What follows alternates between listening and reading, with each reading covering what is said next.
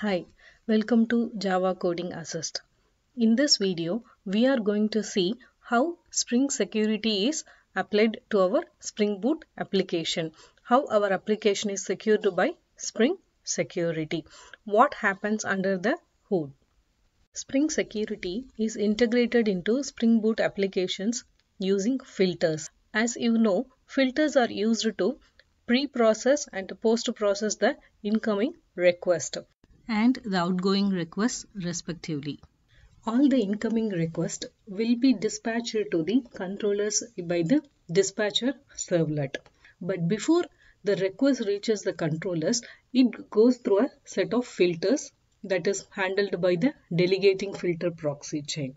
As we have included security, our request will pass through the security filter chain too. This security filter chain delegates the authentication work to the authentication filter. This filter is responsible to check whether the incoming request is from an authenticated user.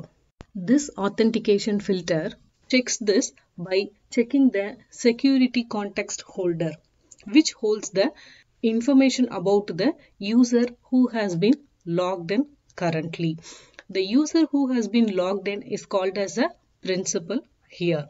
This context holder holds the information about the user who has been logged in right now. If it is anonymous or if it is empty, this indicates that the incoming request is from a user who is not authenticated. So this authentication filter calls the authentication manager. The authentication manager is responsible for authenticating the user and it selects one of the authentication provider to authenticate the user. This authentication provider creates an authentication token, that is, he takes the username and password from the request and he verifies it whether he is an authenticated user, and if it is yes, he just sets the authentication token, that is the information about the logged in user, a valid user, into the security context holder and gets back to the authentication filter.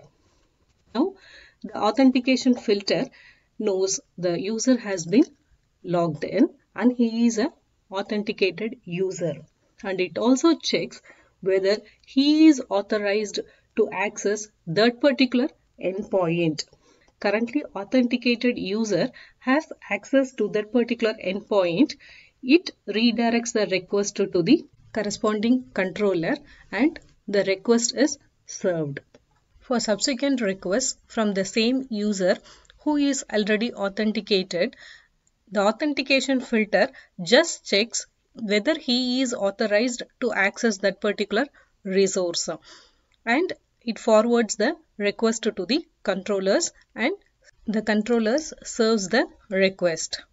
There are so many implementations of authentication filter like basic authentication filter, username password authentication filter, OAuth 2 authentication filters to authenticate the user. We can also write our own custom authentication filters to authenticate the user. These authentication filters goes through a list of authentication providers where the actual implementation to authenticate is written. You can also write your own custom authentication providers where you write the logic to authenticate the user. I have given a brief explanation of what happens with Spring Security under the hood. We can see about authentication filters and providers later in this series in detail. Thanks for watching. Please do subscribe if you like the content. Bye.